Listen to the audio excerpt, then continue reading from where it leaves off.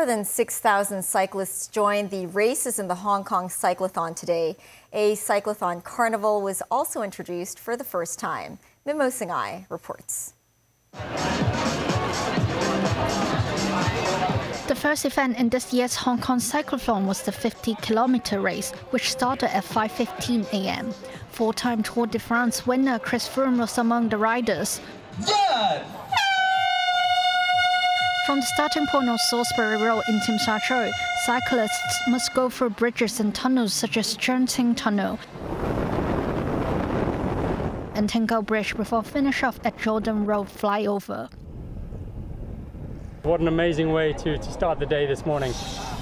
Seeing Hong Kong by bike through all the main roads, it's just such a pleasure. I mean, I think these are roads that cyclists would never normally get the chance to enjoy.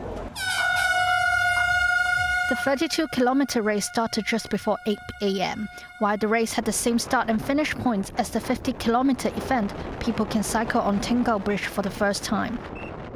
An accident happened during the race. Two cyclists stopped on the side of the highway because their bikes broke down. Meanwhile, the men's open and women's open of the city's cycling challenge around the Greater Bay Area kicked off at around noon. The race attracted tourists, including this man whose father was a professional cyclist.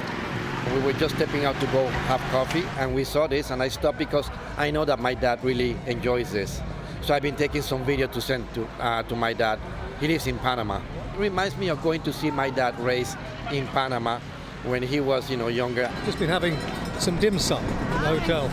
So then we saw this and we thought we must watch it. Well, it's very exciting. And amazing how quickly they cycle. Extremely fast. Members of the public can also enjoy different activities and performances at the Cyclothon Carnival in the West Kowloon Cultural District.